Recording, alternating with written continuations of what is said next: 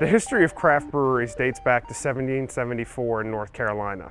Atlantic Forklift Services hasn't been around that long, but we have been servicing major craft brewers here in the Charlotte metro area. One of the ways we do this is by providing them with a solution for their application. Most brewers start out big, some start out small. So today we're going to review some of the equipment and solutions that can be utilized in the craft breweries. One in particular is a 5,000-pound cushion IC forklift. This obviously will go in and out of trucks for loading and unloading your product and also storing the product in racks. This forklift's capacity is 5,000 pounds and has a large footprint. So ideally you would want open space or clear aisles to utilize this in your brewery.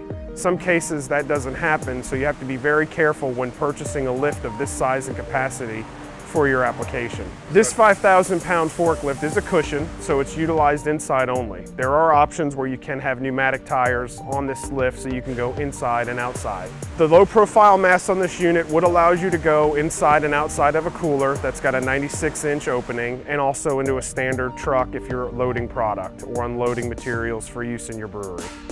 If space is a concern, you might want to consider the 3,000-pound electric three-wheel forklift. This will operate in a much smaller footprint than the 5,000-pound LP cushion. This also is a cushion forklift, so it can be utilized inside only, but in most cases that's not an issue. The main factor with this forklift is the size of it. It can turn tighter in aisles and can operate in more confined spaces than its cousin, the 5,000-pound LP. The three-wheel electric will operate much quieter than an LP gas forklift because there's no engine. This may be a factor for you if your storage area or where you're operating the lift is close to your brew pub. If size is really an issue, then you might want to consider an electric pallet jack. This will operate similar to your electric forklift minus the lift. You're only going to lift about 6 inches off the ground, which is enough to pick up pallets and move your product through your brewery. This ideally would be used for someone who's got very, very tight space constraints, maybe just starting out, but needs to be able to move their product efficiently and load and unload their product into trucks. This unit comes with a built-in charger and a battery pack, so it makes charging very simple.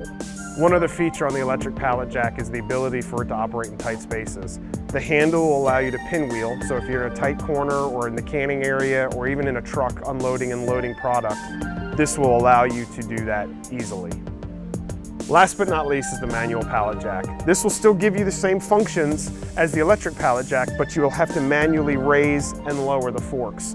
You'll have the same lift height as the jack, but it is going to be manually powered, meaning you'll have to push it and move it where you want your product to go. This would be used if space is very, very tight. So a craft brewery that's first starting out, that's very limited at their location, this would be ideal for you. This manual jack will handle up to 5,500 pounds, which is more than plenty for moving full kegs of craft beer. This, of course, will limit you into where you can take the jack because it will need a flat, level surface to operate and will be under the control by human power. If you have any further questions, please reach out to us. We're here to help.